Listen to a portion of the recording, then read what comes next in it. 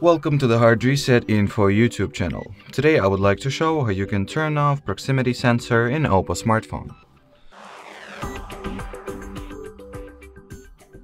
So first step is to activate the developer options, which you will need to go to settings for, then enter the about device category, version, and continuously tap at the build number until you will receive "you are now in developer mode" message.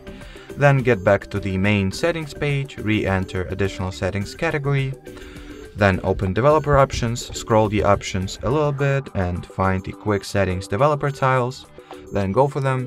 In here make sure to turn on the sensor off toggle, but this switch does not do the job just yet. It just adds the shortcut to your control panel, as you can see. So now if you would like to disable all sensors that are present on your device, including the proximity sensor, just tap at this shortcut, make it active, and well, that will be it. So thanks for watching, thanks for your attention, and bye bye.